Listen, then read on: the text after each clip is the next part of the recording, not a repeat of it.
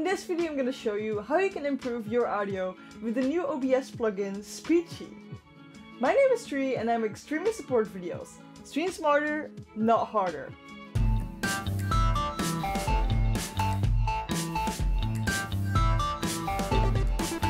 But before we begin, I stream every Tuesday and Friday, 8 PM Central European Time on twitch.tv/Tree. This plugin has been made by a friend of mine called Rob Dice-A-Lot. I'm Rob, and I've created Speachy. It's a VST plugin or filter that you can load directly into your OBS, and it can help you improve the sound of your microphone and your beautiful voice. It combines all the professional, sophisticated tools into one simplified interface, where you can achieve some amazing results, even without any knowledge or expensive gear at all.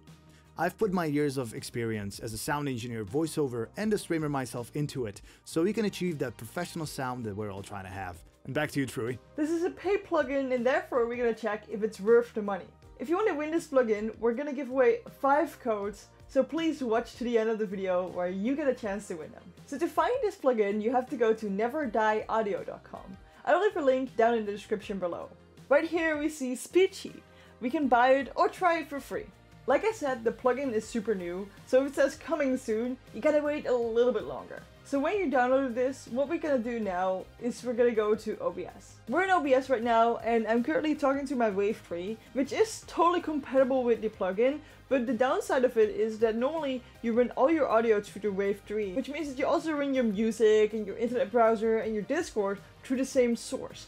This means that if you're gonna apply a filter to it, you're gonna apply a filter to everything. So if you want this to work with the Wave 3, you need to send only your mic audio through OBS and not like all the other audio through the same mic input, but you have to add them manually through OBS. I also have my Blue Yeti here, which a lot of you have. I've got the black one because the black one is a lot nicer to look at than the gray one. If you have a gray one, feel judged, I guess. A lot of you have this one, and I feel like out of the box, the sound is okay, but not that great. So what we're gonna try is we're gonna add the Blue Yeti, and we're gonna see, can we make it sound better with this plugin? So the first thing I want you guys to check is if you have your Blue Yeti on. So if this button here is not flickering, but just steady red. If you got this side with the blue logo towards your mouth. And the other things here is that you don't have the gain all the way up, but just a little. And this knob down here needs to be on the hard pattern, which is the third one, also known as the chaotic pattern. Because if you're gonna do something wrong there, it's totally gonna sound different, and you don't want that. Okay, so this is a Blue Yeti microphone right out of the box. It's just standing in front of me right now, about, I would say, 20 centimeters from my mouth. I don't know, I think it's a feet. I'm not good with American metrics, but 20 centimeters. What we want to do now is we're gonna click on this cogwheel here, and then add filters. Or what you can also do is go search it here in the sources, right click and filters.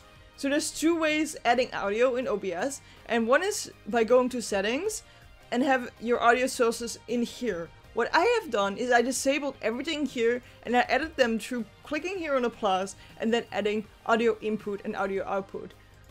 If you have done it through the settings tab, it's not here in the sources, but it is here in your audio mixer, and you can just right click on this cogwheel and go to filters. This should be empty. So if you have filters here right now, please disable them by clicking on the eye, so the eye will be disabled.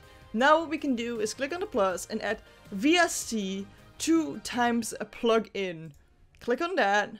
We can call it whatever, we can keep this name, it doesn't really matter. What we do here right now is we're gonna click on Speachy. I'm not sure if you guys hear a difference already, if it's already working right now, but what I'm gonna do is I'm gonna open the plugin interface by clicking on here. Okay, this is the plugin. Right now, as you can see, it's on. It's on the 1 and not on the 0. I'm gonna put my headphones on because we're gonna play with audio, and it would be quite convenient if I could hear as well. Before we're gonna begin, we're gonna need to set this on default. Just click on here, click on default, and click on load. So the first thing we want to check is the input. The input needs to be between these lines. You see these 2 lines on the side? It needs to not be louder than this and not be quieter than this. If it's not loud enough, you want this to the right. If it's too loud, you will put this to the left. Like that. Now it's like less loud. If you want to reset it, just right click once and now it's just a normal volume again. Then the next thing you want to do is check that this is on real time. This is a quality setting for the compressor. You can put this on best, which is best for recording, or real time, which is best for live streaming. Because my channel is all about helping you become a better streamer, I'm thinking you're probably a streamer and you want to keep this on real time. Then there's another option here, which is called transparent or aggressive. We would recommend aggressive for live streamers, so click on it until you see it become aggressive. Now you can see the compressor in work right here. What is a compressor? A compressor tries to make the audio levels the same. So if I scream, ah, it's probably not going to be super loud for you because the compressor is trying to make it less loud. But if I whisper right now, if I talk like this, it's going to bump it up and it's going to try and make the sound between two set volumes. It's going to try and keep the sound in this part, in this between these lines. So not too quiet, not too loud. Then here we see the output. This is how loud it's actually outputting. Now what we can do is we can add bass, midtones, and high tones. We do that by activating a tone booster right here. If we want to add some more bass, we can turn this one up. Whoop. I recommend not going over half because then it's going to be really aggressive and the sound is going to be mumbled or thin. Like if you do it with the high ends, you're going to hear probably I sound a little bit thin right now. So don't do that. Like keep it not higher than the middle. And I'm just adding a couple of these. What I want to do is I want to test and hear how it sounds like. For me, I need to like be able to hear it through OBS, so I'm gonna like go to advanced properties for the sound and just set this on moderate output. This way I can actually hear what you guys hear. And now if I record, test 1 2 3 4, test test test, test 1 2 3 4, test test test, I can actually hear what you guys hear. This here is just a testing thing. So we can record a testing sample and then listen back to it on a loop for forever. You can also stop it by just clicking again. But this is just a way to test your audio. Mute your mic when you do it, just so you don't talk over the sample, because that can get a little bit confusing. So just tweak this however you like and just listen to it a couple of times and just tweak it what you think sounds good. Now what we're gonna do is we're gonna add a gate, a noise gate. This noise gate is kind of the same as you see in Discord. If you go to Discord, to the sound settings, if you have your Discord on voice activation, you see this like bar here. Everything that goes behind this little marker is being heard on Discord. So everything in the green right now. The same on this application. This is our bar. So if we set our bar here, everything on the right of this bar will be heard on stream. Everything on the left of it won't be heard. Also, you see this light here. If it's red, that means that the sound is not coming through on your stream. There's a power button here. You can make it more aggressive by doing this. It cuts out quicker. I hope that you guys can still understand what I'm saying like this. Or we turn it all the way to the left and then it's being less aggressive. But keeping it in the middle, right click to reset it. Keeping it in the middle is gonna be just fine because Rob set that for us already. Then we got the de-esser. So these are for like the sounds. So if you say sound, sound, sound a lot, that would normally like be really bad. Sound, sound, sound, sound, sound, sound. You probably already hear the difference right now. Keep this on the standard options. The standard options are probably fine, just turn it on. What you can do is tweak it a little bit if you find that it's not great. You can also change the frequencies here. I would not do that if you don't know anything about audio. Just turn it on and leave it like this, unless you hear a problem that you can try and tweak it a little bit.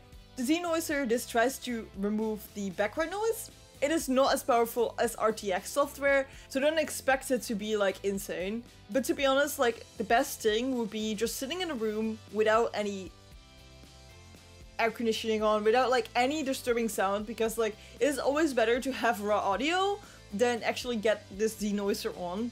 If I'm gonna like put this up all the way to the right, you're gonna hear my voice is gonna be sounding pretty bad. That's because the denoiser is trying to compensate everything, and that just doesn't sound good. So the best way is to just sit in a quiet room. If you are in a quiet room without any background sounds, you can also leave this off. Then we're gonna go to the deplosive. What it does is the P sound. So if I say p, p, p, that sounds pretty horrible right now. But if I turn this on, p, p, can turn it up a little bit more. It's gonna sound a little bit better. So a lot of people have this thing. This thing is called a pop filter. If you don't have one yet, I recommend you buy one. Either one in these disc forms, these are the cheapest ones, or one that actually fits on your microphone. You have those iron ones. There's like a lot of different variations, but these are like super cheap. I will leave a link down below in the description. But if I put this in front of it and I say, let me turn off this filter. If I say, or you probably hear the difference like crazy. But this is kind of like compensating for people that don't have a pop filter yet, or if yours isn't working that great. But I do recommend you just buy a pop filter because they're awesome and they're pretty cheap. So what we want to do is always check what we've done. Test 1, 2, 3, 4. Test. Test. Test. Test 1, 2, 3, 4. Test. Test. Test. Test 1, 2, 3. That sounds pretty good. There is some advanced settings hidden here though. If we click on here, we find the advanced settings. If you're not familiar with audio things and this was already overwhelming to you, I will recommend not clicking on the advanced settings and just leaving them as they are. If you do know a little bit more about audio, you can tweak a little bit here. There's an equalizer here. You can add some more bass, high tones, mid tones. You can do that. You can find chromatic frequencies. There's some presets here, but you can also find custom frequencies. And then you have the limiter. You can add it to -3, -6 decibels, and you can add the spread. But if what I just said sounds like gibberish to you, don't touch it and just leave it hidden. Some of the things are already on, but Rob kind of said them that they most likely work for you and you're gonna be fine. So don't worry about these settings, just leave this closed up and just try to mess with like the tones here, the mids, the highs and the lows. If you want your voice to sound a little bit more bassy, low, like I guess there's radio people, you can just pump this up and you don't have to worry about it here. So what do I think about this plugin? I think it's pretty good. It's pretty easy to set up because a lot of the things are already set up for you. You don't really have to click on anything. Just turn them on and they usually work. Sometimes you need to tweak them because, you know, like everybody uses a different microphone. Everybody sits in a different room with different acoustics. So you always have to do something. It's not like, you know, you just install something and it will be, you know, changing your microphone in like a $1,000 microphone all of a sudden. That's not how things go. So where can you get this plugin? It will be available on neverdieaudio.com. I'll leave that link down below in the description. Like I said in the start of the video, we're giving away some codes for this program that you can get it for free. We're giving away 5 of them, so that's quite a lot of them. What I want you guys to do to be able to win is leave down in the comments which microphone you're using and I will just randomly pick 5 winners. If you win, I reply in your comment and you guys either have to give me your Twitter or your Discord or your email address so I can send the code to you. So make sure that you're willing to share some information with me that I can actually contact you because YouTube DMs are not a thing, really. I mean, they are sort of, but I can't DM you guys, which is kind of annoying.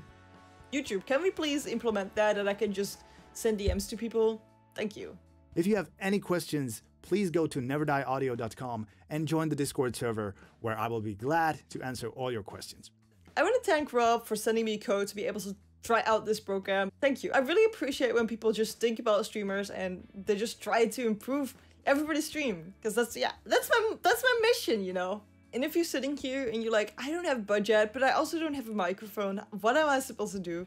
I have a video where I talk about the cheapest microphone that you can use for streaming. It doesn't sound great out of the box, but you know, you just learned how to make it sound good. You just learned that. Let's hop into this video about the Moya microphone, and I will see you there.